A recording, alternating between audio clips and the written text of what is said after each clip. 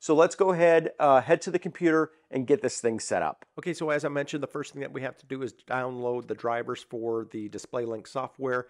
If you go to synaptics.com, right at the top, there'll be a downloads link. You can click on that and it's going to bring you to the supporting operating systems. I'm using a Mac, so I would click here. And then the download link is right here for the DisplayLink Manager. So I've already installed it, so if I try to do it again, it'll give me an error message, but it's just your normal installation. Read all the terms and conditions and accept all those, and then it'll continue with the download.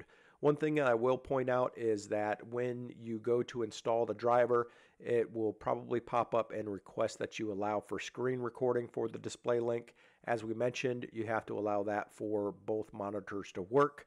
If you do not see that or you accidentally hit deny, what you're going to do is come over here to your little Apple icon, go to System Settings, and then you're going to go to Privacy and Security, and you will see Screen Recording. We'll click on that, and we just make sure Display Link Manager is turned on.